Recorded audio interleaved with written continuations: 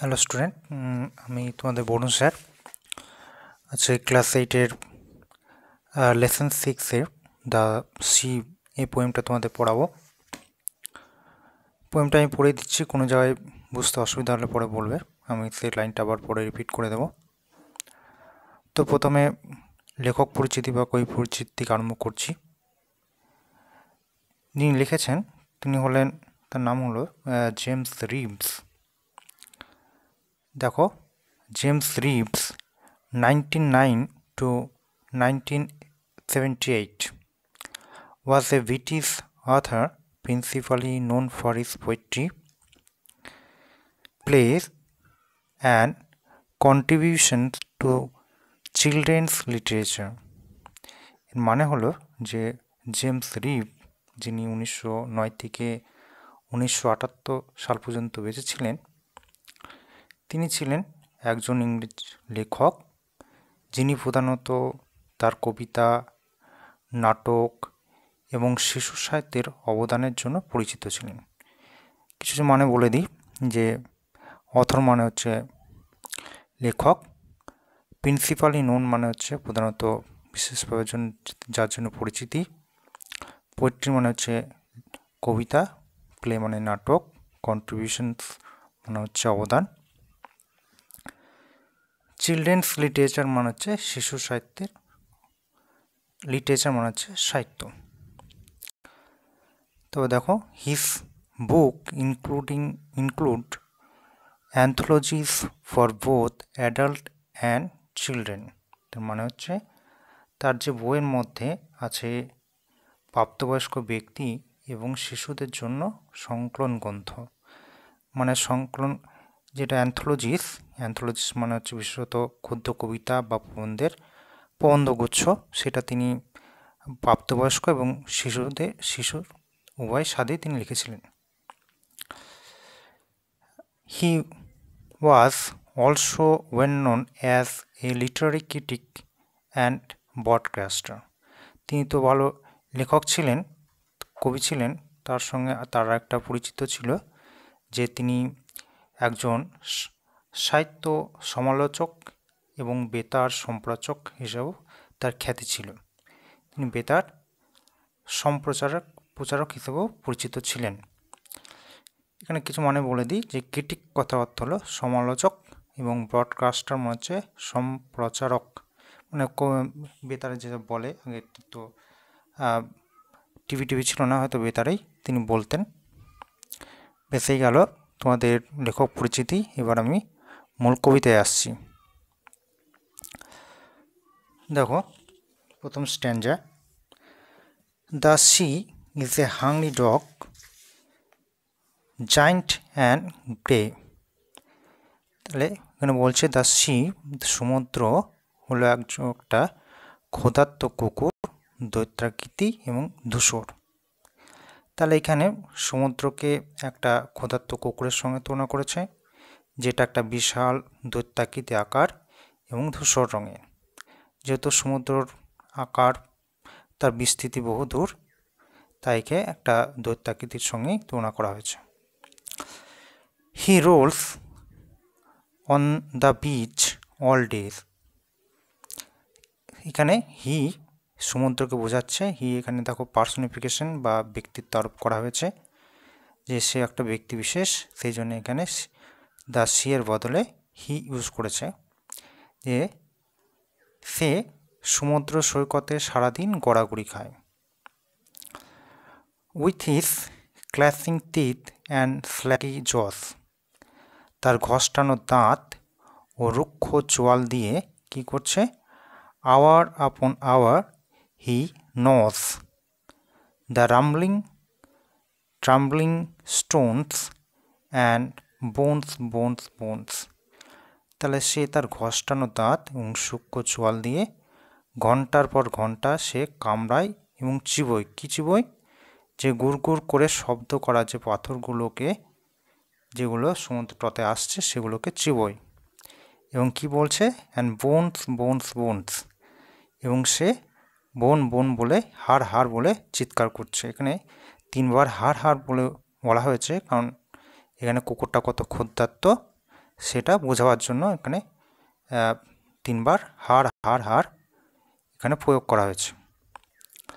A giant sea dog mourns licking his greasy paws. এখানে the giant C dog বলতে দৈত্যাকৃতি যে সমুদ্র কুকুর, মন্স মানে হচ্ছে গর্জন করছে, leaking his crazy pause, leaking মানে হচ্ছে চাটা, সে চাটছে, কি চাটতে চাটতে গর্জন করছে, তার গ্রেজি পজ মানে তার তৈলাক্ত থাবাটা সে চাটতে চাটতে সে গর্জন করছে। বেশ আগের দুটো মানে বলে দিই। রামলিং মানে হচ্ছে গুড় গুড় শব্দ করা, আর টামলিং মানে হচ্ছে গড়িয়ে পড়ছে এমন। আর স্ল্যাগির কথা অর্থ হলো যে অমসৃণ খসখসে। আর ক্ল্যাশিং কথা অর্থ হলো যে পরস্পর আঘাত করে এমন, মানে হচ্ছে কুকুরের দাঁত ক্ল্যাশিং টিথ, মানে দেখো কুকুরের দাঁতগুলো অসমান হয়, সেই জন্যে এখানে ক্ল্যাশিং টিথ বলছে। সমুদ্রকেও এই তার একটা কুকুরের দাঁতের মতো তুলনা করা হয়েছে। বেশ, নেক্সট স্ট্যান্জা দেখো। And when the night wind roads and the moon rocks in the stormy cloud, এবং মানেটা হচ্ছে এবং যখন রাতের বাতাস গর্জন করে এবং ঝোড়ো মেঘের মধ্যে চাঁদ দুলতে থাকে। এখানে মুন রক্স বলতে চাঁদ দুলতে থাকে, আর স্টর্মি ক্লাউড বলতে ঝোড়ো বাতাস, ঝোড়ো মেঘ। এখানে চাঁদ তো ফিক্স থাকে, মেঘটা যাতায়াত করছে, সেই জন্য মনে হচ্ছে চাঁদটা দুলছে।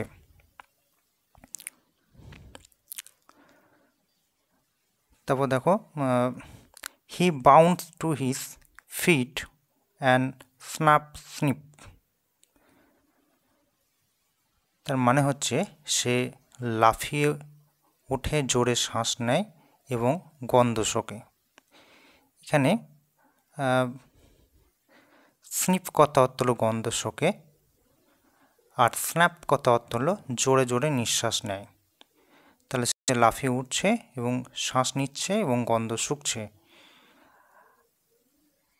Seeking his weight side over the clip, সে খাড়া পাহাড়ের ওপর তার ভেজা দেহ যে পার্শ্ব তা কাঁপতে থাকছে।